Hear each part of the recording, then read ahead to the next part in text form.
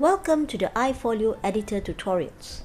This tutorial will show you how to insert images and media such as video clips into your contents.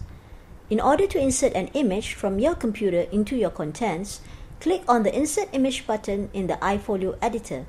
A new dialog box will open. Click on Browse. You will see a collection of available images under your folder in iFolio. You may click and choose to insert any of them. If you wish to upload images from your computer, click on the Upload button and select the files to be uploaded. Once uploaded, they will be available in your collection for use in iFolio.